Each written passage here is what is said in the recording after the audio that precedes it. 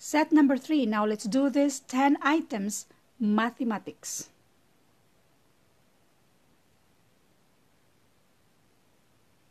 Number 1.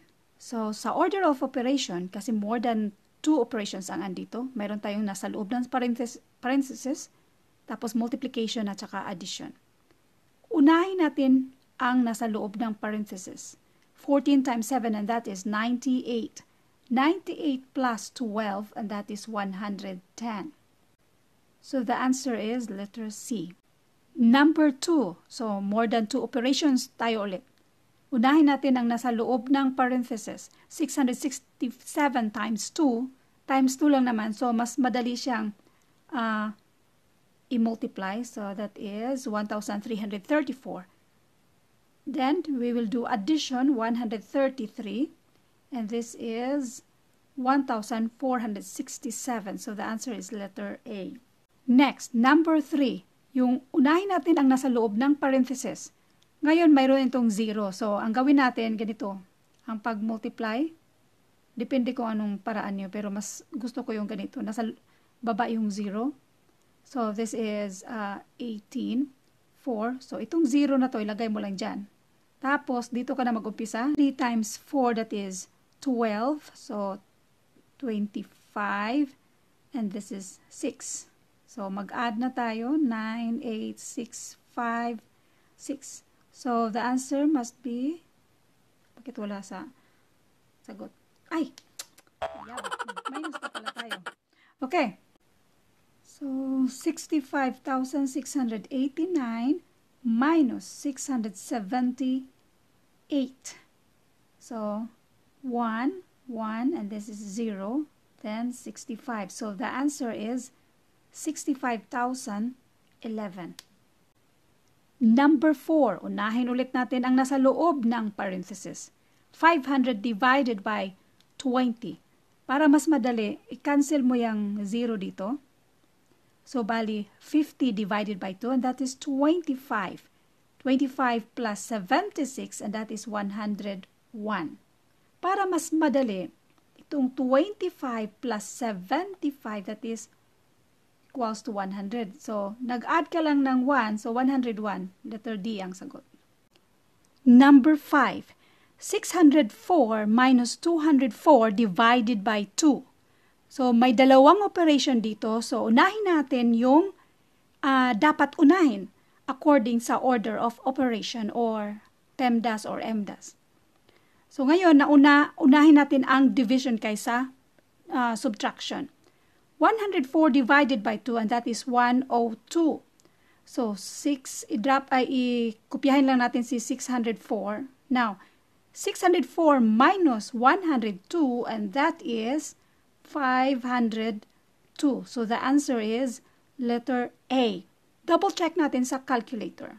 604 minus 204 divided by 2 and the answer is 502. So, our answer is correct. Number 6. So, mas madali ito kasi nakaparenthesis na yung division natin. Unahin natin ang nasa loob ng parenthesis. 202 divided by 2 and that is 101. And then, kopyahin lang si 604. So, 604 minus 101 and that is 503. So, the answer is letter D. Double check natin. 604 minus, sa loob ng parenthesis ay 202 divided by 2.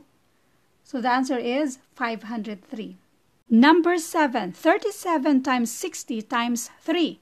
Ignore muna natin yung 0 mamaya. Balikan natin yan. So 37 times 6. And this is 222. 222 times 3. So, that is 666. Plus yung 0 na in-ignore natin, lagay natin dyan. So, the answer is 6,660. Kung i-double check natin, 37 times 60 times 3, so 6,660. Tama tayo. Number 8. 12 times, sa loob ng parenthesis, 9 times 4. Actually, pwede mo naman lang i-ignore yung parenthesis, pwede mo siyang i-multiply agad lahat.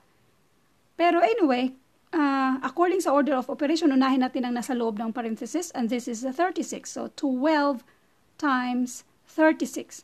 Pag mayroong 1 dito, mas madali nang iganito natin, yung 12. Kasi dito, it is 72, tapos, kopyahin lang si 36.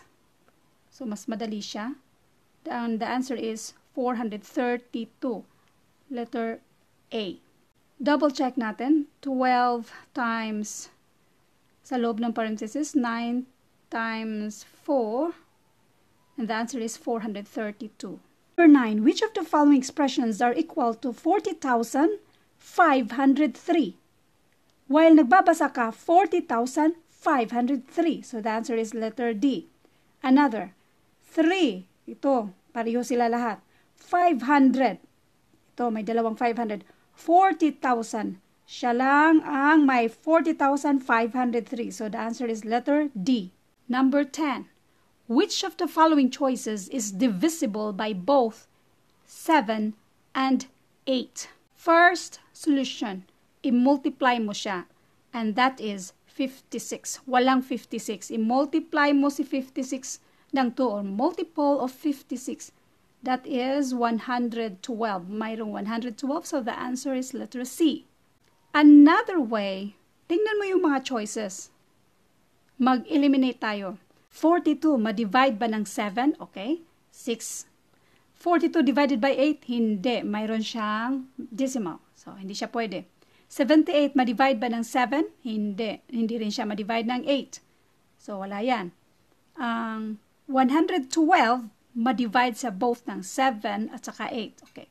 Just in case, 112 na sa choice E or D. So, next natin. 128, ma-divide ba siya ng 7? Hindi. Pero ang 128, ma-divide siya ng 8. So, wala rin kasi dapat ma-divide siya ng both. The answer is 112.